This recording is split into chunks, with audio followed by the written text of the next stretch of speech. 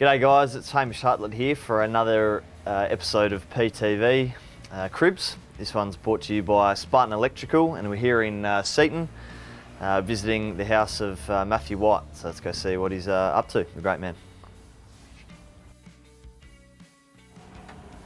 G'day mate. Hi mate, alright? Good to see you, buddy. Mind if we come in for a look? Come on through. Beautiful, let's do it.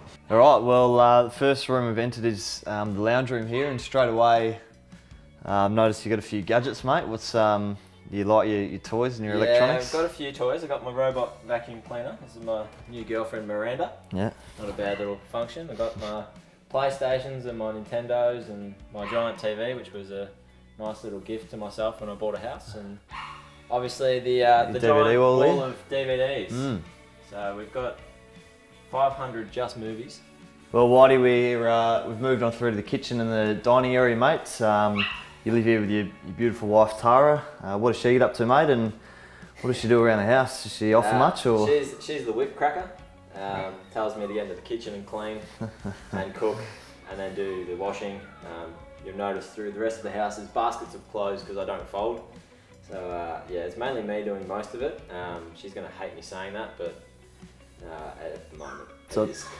Fair to say that she wears the pants and you just do as she says? I get a money allowance per week that she controls, and she pays all good, the bills, and yeah, I just get told what I can and can't do.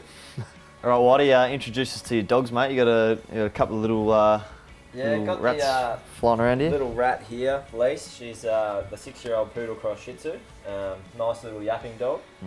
Barks at just about everything, and we've got a little mate here who's, I think he's 4. Marvin, our Boston Terrier, he is going a little bit blind. Yeah, his eyes are doing a bit, mate. They're a bit all over the shop, aren't they? His eyes are doing a little bit, but he's a good dog. They're both good dogs. Well, Whitey, you're a keen golfer, mate, and you've got a couple of sets of clubs in here and one in the garage as well. I saw you giving Mizuno a fair little pump up, mate, with a couple of caps hanging up here and the towel and the clubs. You get out a fair bit. Mizuno Golf helped me out quite a bit, mate. So thank you, Mizuno, for the new set of clubs and just product placement right here. And in this little cupboard is about 30 or 40 golfing outfits. So yeah, let's have a look at your golfing outfits, because you've been well, wow. We go from all kinds, you know. We've got the, let's just do this. This is the easy way to do it. We've got your sort of checkers, just your standards. Nice little black number. We're getting a bit out there now with the green, and now we've got the orange. Ricky Fowler style. Got the purple. Got the lucky pants. Got this little plaid number and a nice little red number. But there's still more. We've got shirts galore. This little top. That's not bad, I don't mind that. This is a nice little sweater I've got there. Good, isn't it?